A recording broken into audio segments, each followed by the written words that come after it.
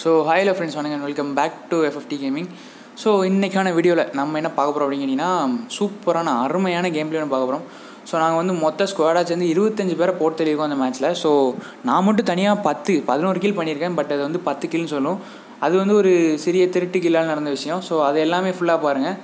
So நான் வாட்டி 10 kill பண்ணேன் அப்படிங்கிறதுனால இந்த வீடியோ நான் ரெக்கார்ட் பண்ணல. நான் வந்து சும்மா ரெக்கார்ட் பண்ணிட்டே தான் இருந்தேன். ஸோ அதில் ஒரு வீடியோ கிளிக் ஆயிரும் அப்படின்னு நினச்சேன், கிளிக் ஆயிடுச்சு. ஸோ அதனால் இந்த வீடியோ நான் போட்டிருக்கேன். இந்த வீடியோ பசங்க நம்ம லைக் பண்ணுங்கள், ஷேர் பண்ணுங்கள், நிறைய ஷேர் பண்ணுங்கள், சப்ஸ்கிரைப் பண்ணுங்கள் நம்ம சேனலுக்கு. ஸோ நான் வந்து சும்மா இறங்கினேன். எங்கள் டீம்மேட்ஸ் வந்து எங்கன்னா தள்ளி இறங்கிட்டாங்க. அவங்ககிட்ட எனிமி இருந்தான். நான் வந்து நமக்கு எனிமி முக்கியம் இல்லை, லூட்டு தான் முக்கியம்னு இந்த சைடு இறங்கிட்டேன். பட் இருந்தாலும் எனிமியும் முக்கியம் தான் நமக்கு. நம்ம வந்து கில் வந்து அவங்களை எடுக்க விடக்கூடாது அப்படிங்கிற ஒரு நோக்கம் உண்டு. ஸோ அதனால் நான் வந்து போய் கில் எடுக்கலாம் அப்படின்னு அந்த சைடு போனேன். இந்த மேட்ச்சில் பண்ண 10 கில்லில் சூப்பராக இருக்கும், எல்லா கில்லுமே சூப்பராக இருக்கும். அதில் 11வது கில்லும் நான் ஒன்று எடுத்துருக்க வேண்டியது. பட் அது வந்து ஒருத்தன் 30 கில் எடுத்துட்டான். எப்படி எடுப்பான் அப்படிங்கிறது நீங்கள் இந்த வீடியோவில் பாருங்கள். இதில் நிறைய ஃபன்னி மூமெண்ட்ஸ்லாம் நடக்கும். இந்த மேட்ச் வந்து நான் அதனால தான் போட்டேன். அப்புறம் ஹீரோயிக் சோதனைகள் அப்படின்னு சொல்லிட்டு ஒரு வீடியோ, அதுவும் ஐடியா இருக்குது, பண்ணலாம், பிரச்சனையே இல்லை, பொறுமையாக வரலாம். ஸோ இந்த இடத்துல பார்த்தீங்கன்னா, இந்த இடத்துல ஒரு எனிமி இருப்பான். நான் வந்து பார்த்து ஒருத்தனை நாக் அவுட் பண்ணிடுவேன். பாருங்கள், அவன் பாட் சில மாதிரி நிற்பான். ஸோ நான் சரி போட்டு தள்ளிடலாம் அப்படின்னு நினைக்கும் போது உள்ள கவர் எடுத்துருவான். ஸோ அந்த சைட்லேருந்து இன்னொருத்தன் வரும். இங்கே ஒருத்தன் இருக்கான் பார்த்தீங்கன்னா, நம்ம வந்து டீம்மேட் கிட்டே இருக்கணும், முதல்ல முடிச்சிடலாம், அவன் தள்ளி தானே இருக்கான் அப்படின்னு நினச்சிட்டு ரைட் அப்படி சொல்லி இவனை கில் பண்ணலாம் அப்படின்னு போவேன். இப்போ பார்த்தீங்கன்னா இங்கே ஒருத்தன் வந்துடுவான். நான் வந்து ஷார்ட் கன் சுட்டுட்டு இருப்பேன் பதட்டத்தில். அதனால் 2 க்ளோவாலையும் ஒரே நேரத்தில் போட்டுருவேன்.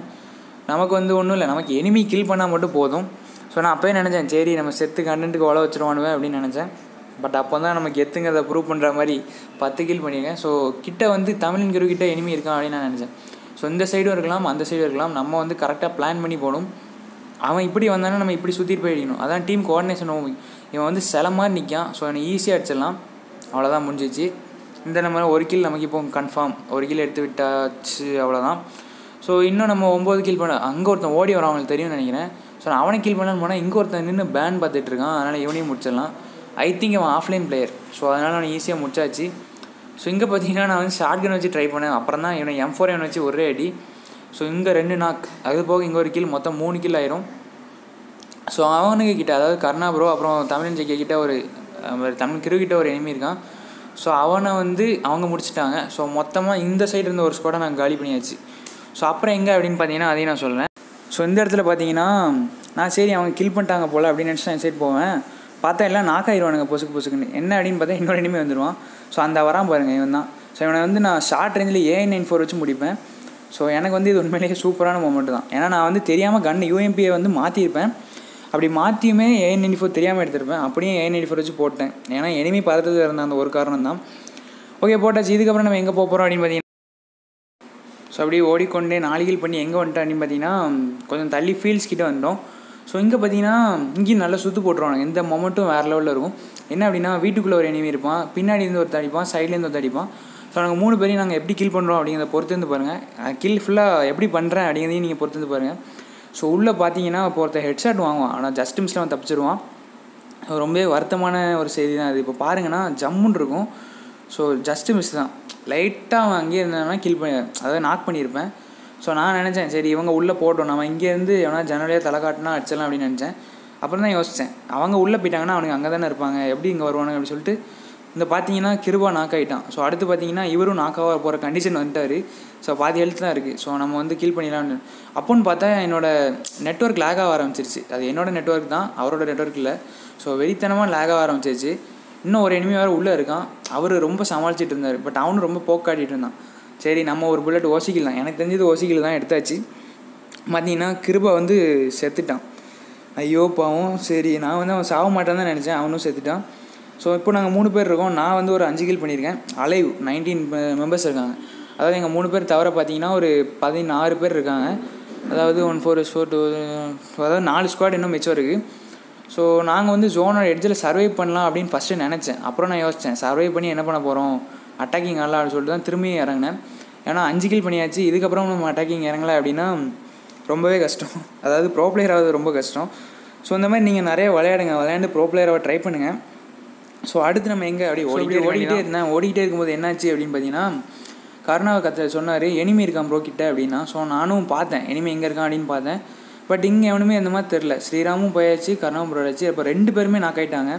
ஸோ நான் வந்து கொஞ்சம் தள்ளி இருந்தே அடிச்சிட்டு இருந்தேன். ஸோ அதனால என்னாச்சு அப்படின்னு பார்த்தீங்கன்னா 2 கிலோ எனக்கே கிடச்சிருச்சு. ஸோ கருணா வந்து நிறைய ஹெல்த் குறைச்சாரு. ஒருத்தன் மட்டும் நான் என்னோடய சொந்த கில்லு, இன்னொன்று வந்து நான் தள்ளியிருந்து கொஞ்சம் ரேஞ்சில் வந்து அவனை குழப்பி அடித்ததுனால எனக்கு வந்த கில்லு. ஸோ ரெண்டுமே எல்லாரோட ஒர்க்கும் உண்டு. இருந்தாலும் என்ன சொல்லணும் அப்படின்னா டீம் கோஆர்டினேஷன் அப்படின்னு மட்டும் தான் சொல்லணும், வேறு எதுவும் சொல்லக்கூடாது. ஸோ இப்போ நம்ம எங்கே போகிறோம் அப்படின்னு பார்த்தீங்கன்னா ஓட வேண்டியதான். 7 கில் பண்ணியாச்சு. இன்னும் நான் 4 கில் பண்ணுவேன். அதில் 1 கிலோ ஒருத்தன் திரிடுவோம். அதனால் வந்து மொத்தம் 10 கில்லாக ஆகும். ஸோ 4x எடுத்து மாட்டிக்கலாம், பிரச்சனை இல்லை. ஏன் பேக்கில் இருக்கிறதெல்லாம் தூக்கி தூர போடல அப்படின்னு பார்த்தீங்கன்னா அவ்வளோ வெறி, எப்படியா போய் கில் பண்ணிடணும் அப்படின்னு. ஸோ இன்னும் 16 பேர் அப்படி தான் இருக்கானுங்க. ஆனாலும் நான் 2 பேரை கில் பண்ணேன். ஸோ அப்போலாம் நான் 19. ஓகே, கணக்கு கொஞ்சம் மிஸ் ஆகிடுச்சு. ஓகே, பிரச்சனை இல்லை. ஸோ இப்போ பார்த்தீங்க அப்படின்னா நம்ம விட்டுன்னு ஓடிக்கொண்டிருக்கிறோம். எங்கே போகிறோம் அப்படின்னு பார்த்தீங்கன்னா ஜோனுக்குள்ளே தான் போகணும். இப்போ இந்த இடத்துல ஐ திங்க் எனிமி இருப்பான் அப்படின்னு நினைக்கிறேன். இல்லை, இந்த தாண்டி போனதுக்கப்புறம் எனிமி மாட்டுவான். வேறு லெவலில் இருக்கும் அந்த சீனரியும். ஸோ என்ன அப்படின்னா அந்த சைட்லேருந்து அடிப்பானுங்க, லெஃப்ட் சைட்லேருந்து அடிப்பானுங்க, ரைட் சைட்லேருந்து அடிப்பானுங்க. நான் இப்போ என்னை 8 பேர் ஸ்பெக்டேட் பண்ணுறாங்க அப்படிங்கிறதுனால எமௌண்ட் போட்டேன். நம்ம யார் வேறு லெவலில் எமௌண்ட் போட்டுடலாம். ஸோ உங்களுக்கு வந்து இன்னும் வேறு எந்த மாதிரி வீடியோஸ் வேணும் அப்படிங்கிற சொல்லுங்கள். நான் இன்குபேட்டர் ஸ்பெண்ட் பண்ண மாதிரியும் போட்டேன். ஸோ இன்னும் நிறைய வீடியோஸ் வந்து யோசிச்சு வச்சுருக்கேன். ஸோ உங்களுக்கு எந்த மாதிரியான வீடியோஸ் வேணும் அப்படிங்கிறத கமெண்ட் பண்ணுங்கள். ஸோ எப்படி வேணும் அப்படின்னாலும் நம்ம பார்த்து பண்ணிடலாம், பிரச்சனை இல்லை. மொதல் வாட்டி ஒரு ஃபுல் கேம் ப்ளே வீடியோவை நானாக ட்ரை பண்ணி போட்டிருக்கேன். அதுவும் நிறைய கில், அதாவது நானாக சோலோவாக நிறைய கில் எடுத்த மாதிரி ஒரு வீடியோ. ஸோ அந்த வீடியோ வந்து உங்களால் முடிஞ்சளவு நிறைய சப்போர்ட் பண்ணுங்க அப்படின்னு சொல்கிற போதே இங்கே ஒரு எனிமி வந்துட்டான். ஸோ இவனை நான் என்ன பண்ணலாம் அப்படின்னு யோசிச்சுட்டு இருந்தேன். ஸோ கருணா ப்ரோ தான் எனக்கு தெரிஞ்சு கில் பண்ணியிருக்கணும் இதையும். ஸோ இங்கே எனக்கு 2 கில் ஈஸியாக வந்துடும். ஸோ கருணா ப்ரோ வந்து கில் பண்ணுவேன். நான் என்னோடய ஸ்கார் வந்து rate of fire scar. So அதனால் எனக்கு ஈஸியாக கில் வரும். ஸோ எனக்கு தெரிஞ்சு நான் சொல்லதை யூஸ் பண்ணி பாருங்கள். ஸ்காருக்கு வந்து ரேட் ஆஃப் ஃபயர், அதாவது இந்த கியூபிட் ஸ்கார் யூஸ் பண்ணி பாருங்கள். பயங்கரமான கன்று எனக்கு தெரிஞ்சு. ஸோ கருணா வந்து இன்னொரு கில் பண்ணிட்டாரு. அதாவது இப்போ நான் 2 நாக் பண்ணி வச்சேன். இந்த நாக்கை ஒருத்தன் திருடிட்டான். ஸோ கார்த்திக்னு எவனோ ஒருத்தர் திருடிட்டான். அந்த கார்த்திக் மட்டும் இப்போ என் கையில் கிடச்சான், செத்தான். ஸோ ஐ திங்க் அந்த கார்த்திகை நான் தான் கொல்லுவேன்னு நினைக்கிறேன். ஸோ இப்போலாம் திருடி கில் பண்ணது வந்து நமக்கு நல்லது, ஆனால் எதிரிக்கு நல்லது இல்லை. அதாவது நம்ம பண்ணால் நமக்கு ஜாலி, ஆனால் எனிமி பண்ணால் நமக்கு ஜாலி இல்லைல்ல. ஸோ அந்த மாதிரி தான். ஸோ இப்போ நம்ம வந்து அங்கே போனால் அங்கே எனிமி இருக்கான் ப்ரோ அப்படின்னா நான் வந்து மேலே எனிமி இருந்ததை பார்த்துட்டேன். ஸோ திடீர்னு பார்த்தா திடீர்னு சைடில் ஒருத்தன் காரில் போகிறான். நம்ம வந்து காரில் போகிறோன்னே கில் பண்ணணும், F15 கெத்துங்கிறத ப்ரூவ் பண்ணணும் அப்படின்னு காரனை சுட்டுக்கிட்டே இருந்தேன். ஸோ ஒரு வழியாக காரும் தீப்பிடிச்சிச்சு. இது வேறு ரேட் ஆஃப் ஃபயர்ஸ் காரில் பயங்கரமான கன்று. ஸோ தீப்பிடிச்சி ரேட் ஆஃப் ஃபயரை வச்சு ஒரே அடி தான். இப்போ பார்த்தா ரீலோட் ஆயிடுச்சு. ஸோ ஆனாலும் அவனை பிடிச்சி ஒரு நங்குன்னு வச்சுட்டேன். கடைசியில் அவனை நான் தான் கில் பண்ணுவேன் அப்படின்னு நினைக்கிறேன். ஆமாம், அந்த ஓடுறான் பாருங்கள்.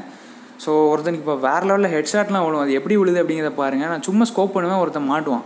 இப்போ ஹெட்ஷாட்டை மட்டும் பாருங்கள், அவ்வளோதான் ஹெட்ஷாட். ஸோ அவன் மூவிங்கில் இருந்ததுனால ஹெட்ஷாட் ஈஸியாக விழுந்துருச்சு. ஸோ நமக்கு ஒரு கண்டென்ட் வேறு லெவலில் விழுந்துச்சு. ஸோ நம்ம இன்னும் 9 கில் பண்ணியாச்சு. இப்போ இங்கே இன்னொருத்தன் இருப்பான். ஸோ அவனையும் நம்ம தான் போட்டு தள்ளுவோம் அப்படிங்கிறத பெருமையோடு சொல்கிறான். ஸோ கருணா ஒருத்தரை கில் பண்ணிக்காது. அவன் வந்து கவர் எடுக்காமல் நின்றுட்டு இருந்தான். ஸோ இது வந்து நிறைய பேர் பண்ணுற பெரிய தப்பு ஒன்று. கவர் கண்டிப்பாக எடுங்க. ஸோ நிறைய பேர் கவர் எடுக்காமல் நின்றுட்டு இருக்கிறதுனாலே செத்துடுவீங்க. இப்போ இருக்கிற பிளேயர்ஸ்லாம் எப்படி அப்படின்னு பார்த்தீங்கன்னா ப்ரோ பிளேயர், நிறைய பேர் ப்ரோ பிளேயர் தான். முக்கால்வாசி என்ன பண்ணுறாங்க அப்படின்னா க்ளூவால் உடச்சிட்றானுங்க. க்ளூவால் உடச்சி தான் மறுவேலை பார்க்குறாங்க. அதனால் முக்கால்வாசி நீங்கள் வந்து க்ளூவால் கிட்டே இருக்க ட்ரை பண்ணாதீங்க.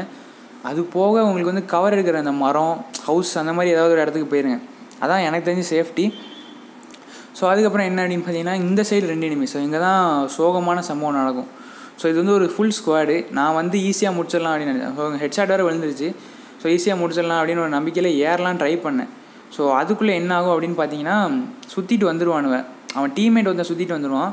பட் நான் சடனாக போட்டுருவேன், க்ளூவெல்லாம் போட்டுருவேன். என் டீம்மேட் வர ரொம்ப தள்ளி இருந்தார். ஸோ நான் பண்ண தப்பு என்ன அப்படின்னு பார்த்தீங்கன்னா க்ளூவால் போட்டிருக்கணும். ஸோ போட்டிருந்தா அவன் சுற்றி வந்திருப்பான். அதுக்குள்ளே அவனை வந்திருப்பானுங்க. ஸோ இருந்தாலும் பரவாயில்ல அப்படின்னு சொல்லிட்டு விட்டாச்சு. இங்கே அவனுக்கு ஹெல்த்தை நல்லா குறைச்சாச்சு. அவனுக்கு க்ரோஸாக வச்சு என்ன நாக் பண்ணியிருக்கான். இது வந்து உண்மையிலேயே ஒரு சோகமான சம்பவம் தான். ஸோ அலைவ் 6 வரைக்கும் வந்துட்டோம். நான் வந்து ஒரு 10 கில் 11 கில் பண்ணியிருக்க வேண்டியது 10 கில் பண்ணியிருக்கேன். ஸோ இவரும் வேறு லெவலில் பண்ணார். நான் இவர் போய் அடிச்சு கொடுத்துருவார் அப்படின்னு நினச்சேன். பட் இவரும் போய் அடிக்கலை. ஸோ நாங்கள் வந்து இந்த ஸ்குவாட் போயிடல. நாங்கள் வந்து #3 வந்தோம்னு நினைக்கிறேன். நம்ம #3 வந்தோம். ஸோ ஏன்னா இவரும் வந்து எப்படி சொல்கிறது, இவனுங்க 2 பேர் தான் இருக்கானுங்க. ஆப்போசிட்லேயும் 2 பேர் தான் இருக்கானுங்க, இங்கேயும் 2 பேர் தான் இருக்கானுங்க. ஆப்போசிட்டில் ரெண்டுமே 2 பேர் தனித்தனி ஸ்குவாடு தான். அதனால என்னாச்சு அப்படின்னு பார்த்தீங்கன்னா நாங்கள் #3 வந்துட்டோம். ஸோ இவர் வந்து வேறு லெவல் பண்ணார். இருந்தாலும் அவரால் இது பண்ண முடியல. ரொம்ப க்ளோஸ் ரேஞ்சில் ஷார்ட் கன் தான் முடியும். Right, okay. இப்போ உங்களுக்கு ப்ரூஃப் காட்டிடுறேன். இது ரேங்க் மேட்ச் அப்படிங்கிறதுக்கான ப்ரூஃப் கண்டிப்பாக காட்டணுமா இல்லையா? ஸோ அந்த ப்ரூஃப் காட்டிடலாம், பிரச்சனை இல்லை. ஸோ அதுக்கு முன்னாடி இன்னொரு கதை பேச வேண்டியிருக்கு. என்ன அப்படின்னா அப்போ நான் பேசின அதே கதை தான். உங்களுக்கு வந்து என்னென்ன வேணும்னா எந்தெந்த மாதிரி வீடியோஸ் வேணும் அப்படிங்கிறது வந்து கீழே மறக்காமல் கமெண்ட் பண்ணுங்கள். ஸோ அந்த வீடியோ பிடிச்சிருந்துச்சா, எந்த செகண்டில் நான் என்ன கீல் பண்ணேன், அது சூப்பராக இருந்துச்சு அப்படிங்கிறது கீழே கமெண்ட் பண்ணுங்கள். ஸோ ப்ரூஃபை பார்த்துடலாம். என்ன ப்ரூஃப் அப்படின்னா ரேங்க் மேட்ச்சுங்கிற ப்ரூஃப் தான். ஸோ நான் பார்த்தீங்கன்னா 10 கில், தமிழன் crew 2 kill, Sriram 5 kill, Karuna 5 kill. So video like பண்ணுங்கள், ஷேர் பண்ணுங்கள், சப்ஸ்கிரைப் பண்ணுங்கள். தேங்க்யூ ஃபார் வாட்சிங். தேங்க்யூ.